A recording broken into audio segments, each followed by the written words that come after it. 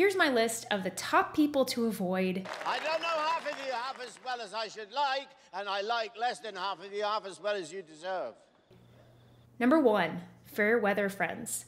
Friends who only show up when they want to. This type of person is never available to help. They won't cry with you when your dad dies. They won't be there when you need them. They will not be there with you in battle because battle's hard. They're only going to be there when there's a party or there's stuff to gossip about, blah, blah, blah, blah. They're not the fellowship friends. Number 2, hobby friends.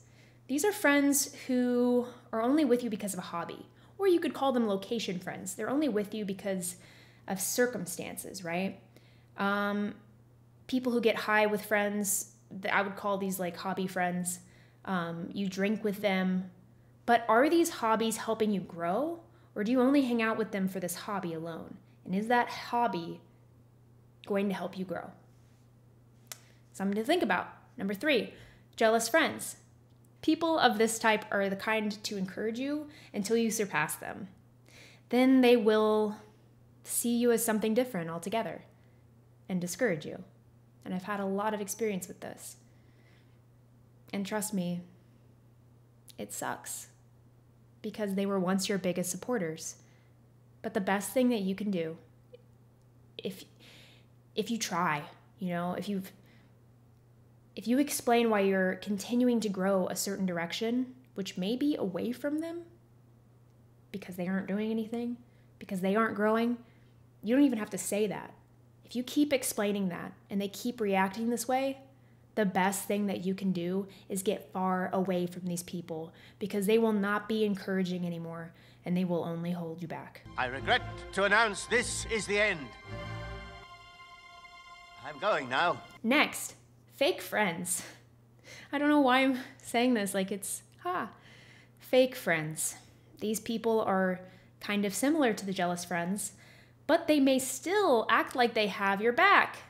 But behind closed doors, they do not. And they will stab you in the back if you're not careful. You spot these people with the experience of knowing the difference between dishonesty and truth. If you're actively seeking truth in your own life, you aren't lying to yourself, for instance.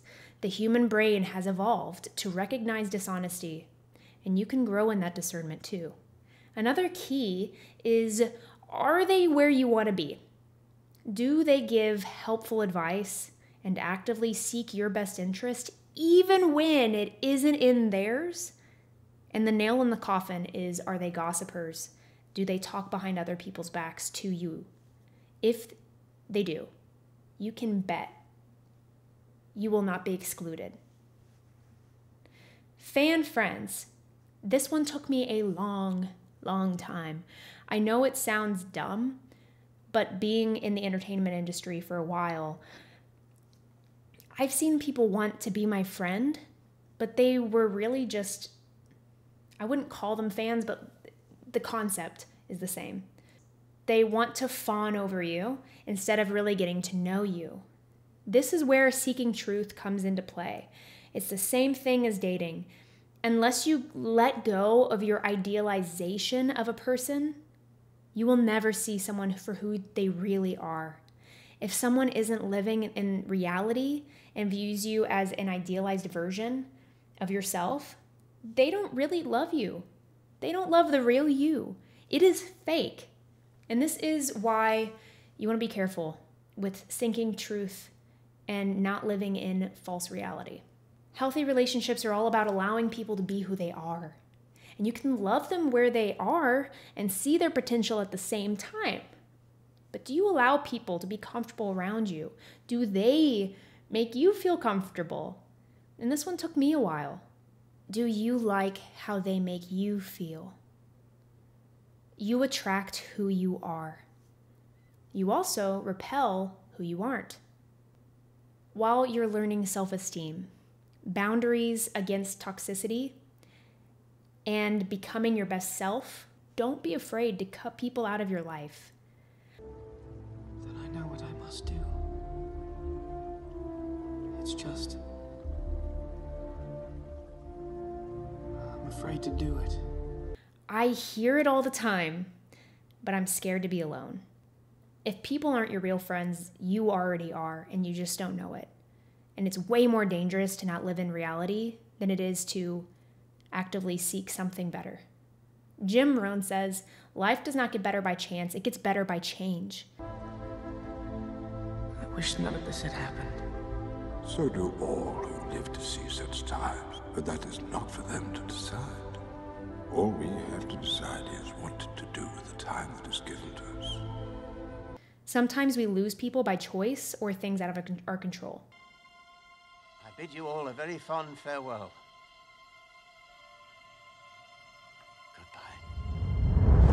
Goodbye. But you do attract who you are.